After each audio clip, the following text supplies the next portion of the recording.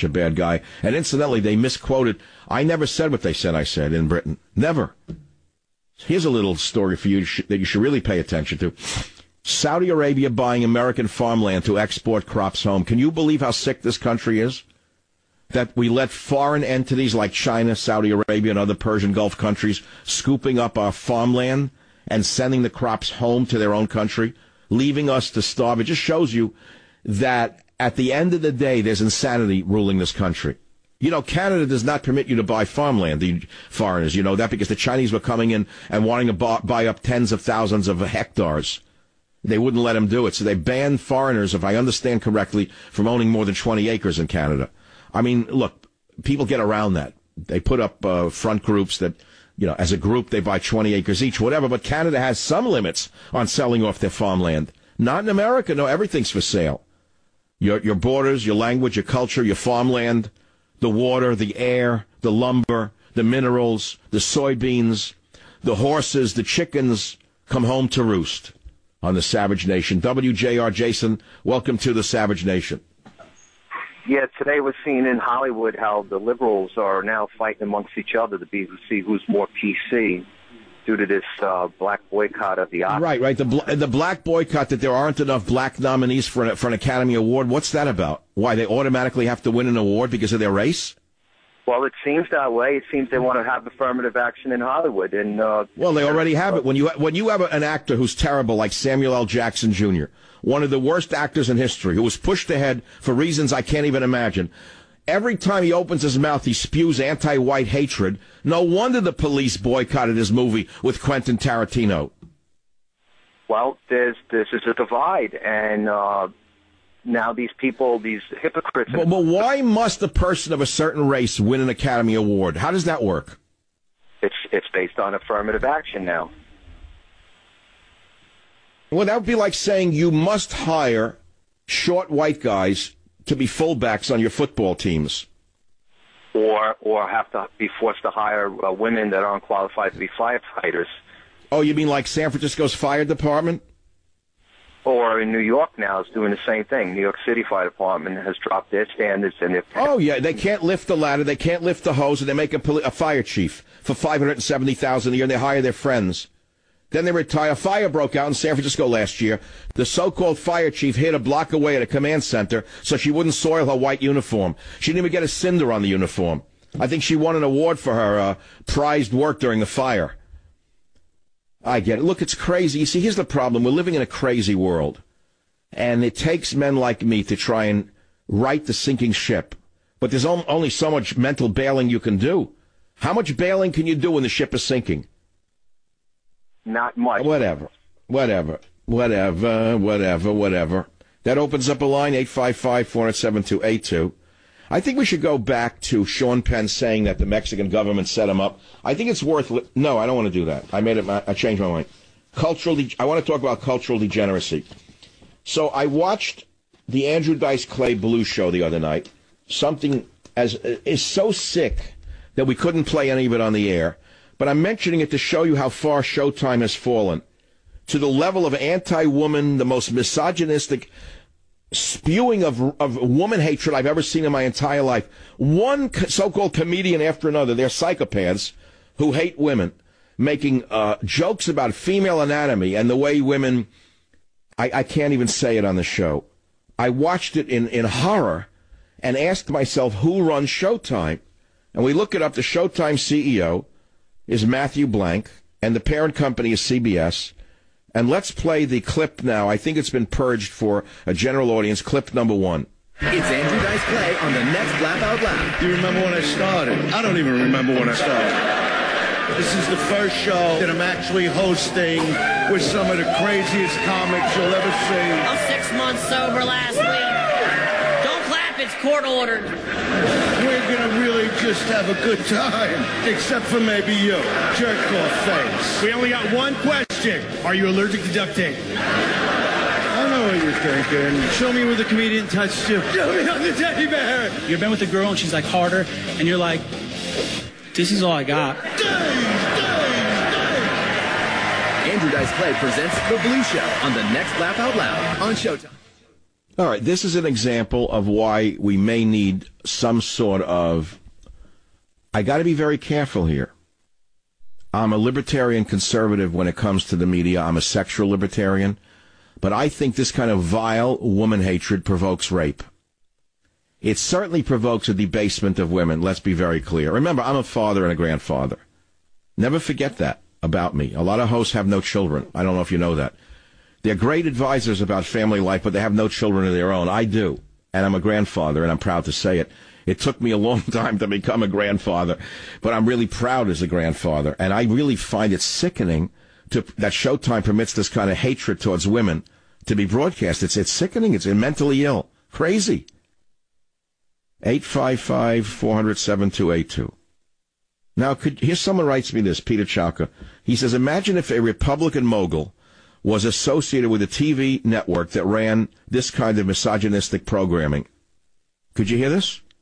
Imagine if a Republican mogul, like the Koch brothers or whatever, Koch brothers, Coca-Cola, was associated with a TV network like Showtime that ran this kind of misogynistic programming. What would happen?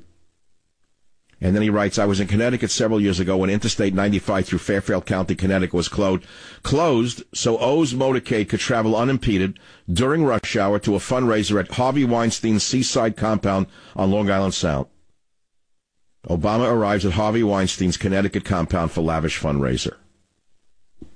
Just saying the words Harvey and Weinstein together say it all. Nathan on the Internet, thank you for taking the bait. What's on your mind tonight, sir? Hi, Doc. You're talking about the Blue Show and all the acts that they're describing, what they're going to do to women, and I'm surprised you didn't draw a correlation that a lot of the same acts and rapes and whatever is going on in Europe is going on in Europe due to the refugees. Interesting connection. What you're saying is the ultra liberals of Hollywood, in this case Showtime, by promoting this misogynistic show by Andrew Dice Clay, are promoting rapes against women? Correct, but they're talking about it. It's actually happening in Europe.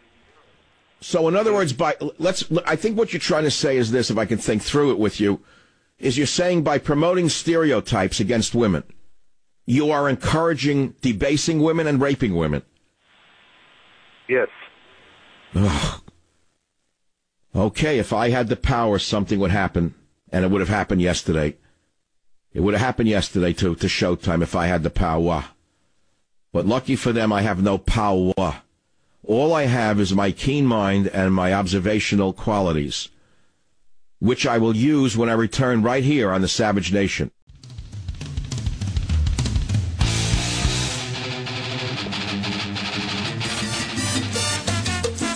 I was driving home the other night in the rain, and I happened to turn this on at night, and I was like playing it as loud as I possibly could in the car. Do you ever do that? Just play music you love in the car. It's raining outside, and you're in your own universe.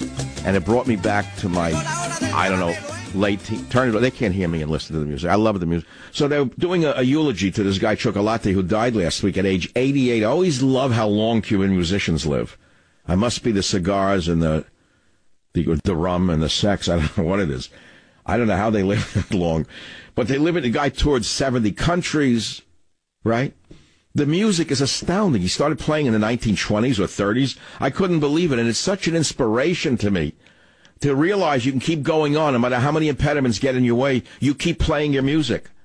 Remember, no matter what you may think of us in talk radio, we're performers. At the end of the day, at the beginning of the day, at the end of the day, we are performers. We may present politics from our point of view, but that's only part of what we do. We are performers. We are performing. I am singing. I am using my voice. I'm using my voice for 3 straight hours with a break here and there. I have 4 breaks an hour, just like a musician does on a stage. So you have to understand that I get my inspiration to a great extent from musicians. And this music was the top of the heap. I mean, I have played so many different types of music on this show over the years. And still to this day reminds me, I mean, I've played Italian music, I've played Pavarotti, I've played Nino Rota, 8.5 theme, you know, all the great stuff. I've played some great opera. We played some wonderful things over the years on the Savage Nation in our cultural music library. But I don't think I've played enough of this I don't want to call it Latin music because this is traditionally Afro-Cuban music, incidentally. Afro-Cuban music. And I remember when I was 18 years old and how this music jumped me out of my staid middle-class life. It was this music that enabled me to go forward into the world and set out on my own road. Do you understand what I'm saying to you? And some of the things I did were not good. Some of the things I did were good. Some of the things I did were stupid. Some of the things I did were great. But nevertheless, I took that road, and here I am, so many decades later. And that's why it's a sort of eulogy to Chocolate. So play a little Chocolate.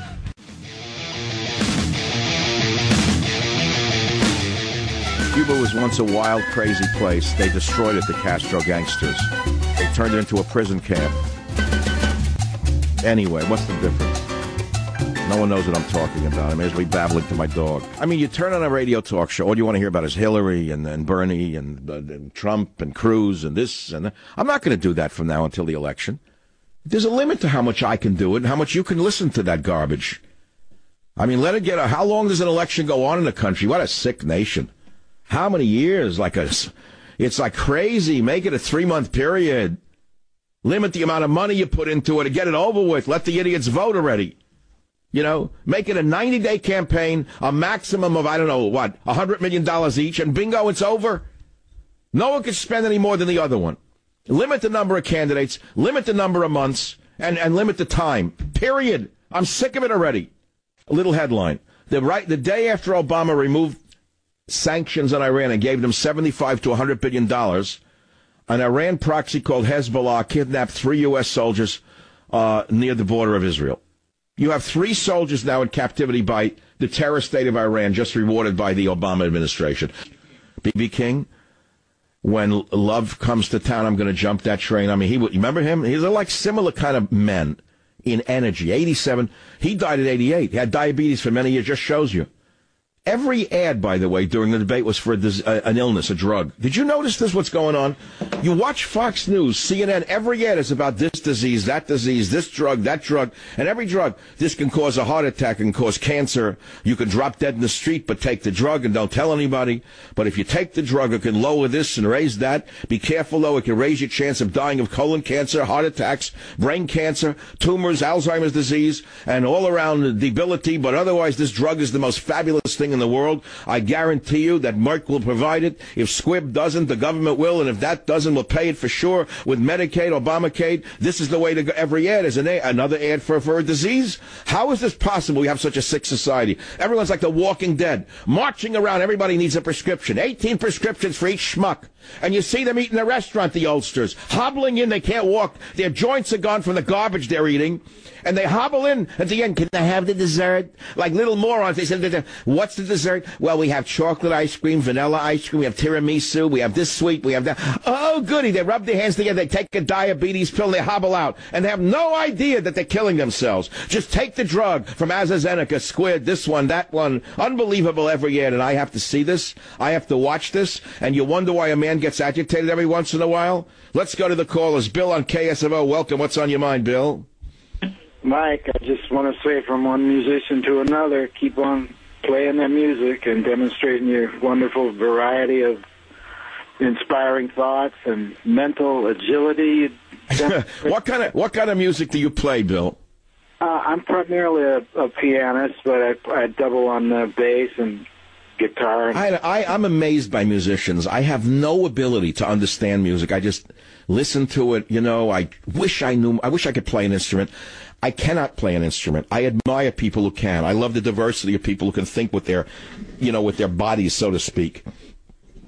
I don't know how you do it. I don't even understand music. It's a weird language. Well, you definitely remind me of some of my favorite musicians, and the way I play, too, is usually without a set list. You know, I go where I think the people want to go and need to hear. And all I got to say to you is thank you for hearing the music in me. Thank you for listening to my music is what I want to say. Because this is a performance at the end of the day. And a little music now and again from different, worlds is amazing. Thank you for the call. So, Chocolate, you don't know him, Armenteros, Cuban trumpeter, standard bearer of the Afro-Cuban musical tradition. For 7 decades, died on January 6th in a nursing home in Mohegan Lake, New York. He was 87. Cause of complications, prostate cancer, San Alfredo Armentero said. It's an amazing story.